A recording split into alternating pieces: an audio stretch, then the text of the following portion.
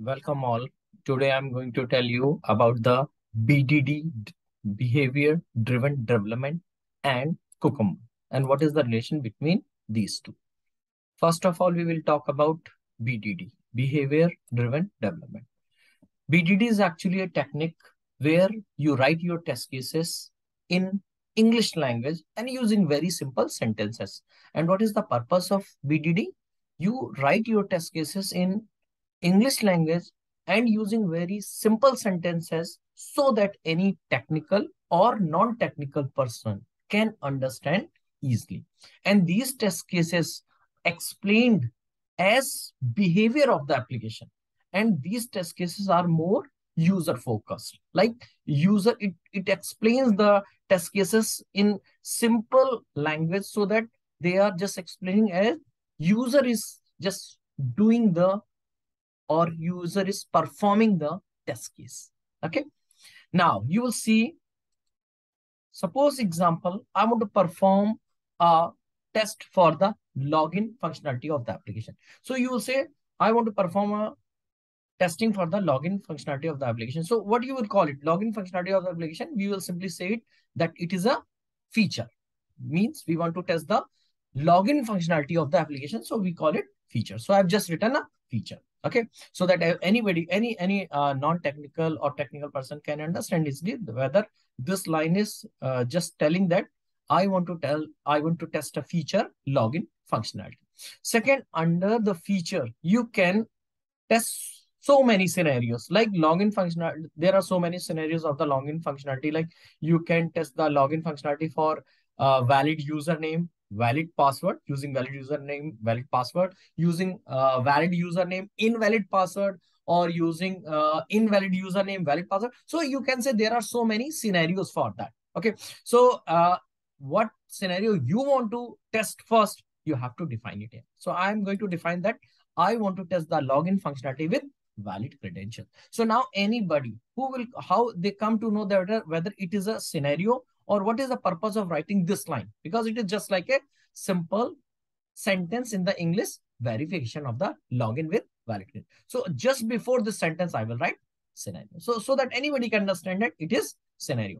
After that, we are going to write the actual step. First step is open Chrome browser and enter the application URL. Then step is user will enter the username and password and will click on the login button. And the third step, he will or she will verify that validate whether user logged in successfully or not. So he will perform these three steps. So you can say in BDD, they also describe that what these are the steps. These are the steps. Okay. But what is the purpose of these steps? Okay. What these steps are telling to the user. Okay. So the first step, open browser, it is just like a, you can say prerequisite, or you can say it is just like a, you can say the first step, which is mandatory. So how you will tell that given? Given means whenever you want to give the first step like a prerequisite, you will write given. So before the first step, I've written given. In the same way, second step is telling something like a condition. Condition means when. When it is just like a action. User enter username, password, and click on login. It is just like a action. So we are just in the BD, we just write when. When means when this action will be performed and what we have to do. Then we have to validate user logged in successfully or not, this scenario. So actually in BDD framework, we use some specific keywords. We use some specific keywords. With the help of those keywords, we can tell the user or any person who is writing the test cases, or the person who is just try to understand the test cases which is already written with the help of this keywords. Like feature is a keyword, scenario is a keyword, given is a keyword, when is a keyword, and then is, these are the keyword which is used in the, you can say, in the BDD framework. Now we'll come to the next thing, that is Cucumber. What is Cucumber? So actually BDD is a technique. BDD is a technique. So how you can say create or use this BDD technique, you have to use a tool for that. You have to use a framework for that. So Cucumber is actually a testing approach which supports the BDD. It means if you want to implement BDD, you have to take the help of any BDD supported tool or framework. So Cucumber is a tool which support BDD.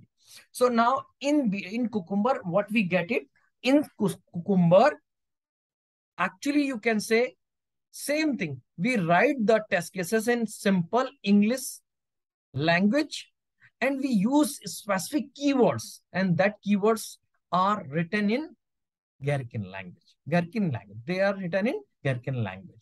So you can say, for example, in the previous you can say page, I have shown you that these are the you can say feature. These are the test cases. So you can say this feature, scenario, given, when, then these are all are written in Gherkin language. Okay, in Gherkin language. So now you will see, I will explain that how it works. So you'll see this is your you can say test cases which are written in Cucumber using the Gherkin language. And what we will do whenever we write these test cases in this format, we save the file in a extension, with the extension that is called .feature. So I've given the name of this file myfeature.feature and saved in a folder. You can save in any folder. In my case, I've saved in a folder and itself given the name of the folder feature folder. So feature folder is actually the name of my folder where I save this file myfeature.feature. Then I have to create a file steps.java. I have to create a file steps.java, and this file I will save in a folder that is called step definition. So step definition is a folder which I will create in my framework. Okay, and I will save a file step.java in it. Now, what is the use of this steps.java file? Whatever lines or whatever sentences you have written under your scenario, like you have written three things: given, open Chrome browser, something like that. Then when user enter username, this line, and then you have written third line, then validate user. So in steps.java, what you do for each line which you have written under your scenario, you have to create a function. For example, the first line I've written given, open Chrome. For this line, I will create a function in this file. So you can say the name of the function is open Chrome browser, enter apply. So this function is, I have written against this line, given, open Chrome browser and enter application URL. In the same way, I will write next function for this line, when user enter username and password, click on. So I've created another function for. In the same way, I will create a third function for this line, then validate user logged in successfully. So actually, what is the purpose of steps.java file? For every line which is written under the scenario, for every line which is written under the scenario, you have to create a function. You have to create a function for every line. It means you have three functions here. So you have to write there three functions here. Now, how you can map it means whenever this given open Chrome browser, this line will be executed. Whenever user will run this line, how it will run this function. So how you will map it? So for mapping it, you will use a syntax. What is that syntax? Just before the name of the function, above the declaration of the function, you will write @given. So this given means you are mapping this one, given, and you will use the same whole line, open Chrome. Whatever line you have used in this feature file, same you will write under the bracket. And only the syntax is that the whole line is written between these two symbols. This is, you can say, cap symbol and this dollar symbol. Same thing you will do for other function, like for mapping the second line, when user enter username, this line, how you can map this with this function, public void user enter username, simply before it you will write @1. So whatever keyword you have used in your feature file, when you will start with it, then you will write the whole text which is written in the feature file. This whole text you will write in your function as a attribute. Same you will do for the third line. So for example, in third line, then validate user logged in successfully. What you will do before this function, you will write @then, and then you will write this cap symbol, validate user logged. So in this way, for each and every line which is written in the scenario, you map it with a function in your step chart file. So now you have mapped it. So now that what you have to do, whatever functionality you want to write under your function, you can. For example, under public void open Chrome browser. What is the purpose of this function? So that you can open the Chrome browser and enter the URL. So I've written this. So in this way, whatever functionality you want to achieve, you can write under the related function. So you can do it for any test case, and you can do it for multiple number of test cases. So in the same way, you can create, as you have created this my feature.feature file, you can create multiple feature files. You can create multiple steps.java files with different name, and only the condition is that my feature.feature you will save under the feature folder, all the feature file, and all the steps.java file or whatever name you have given for other files also you will save in the step definition folder.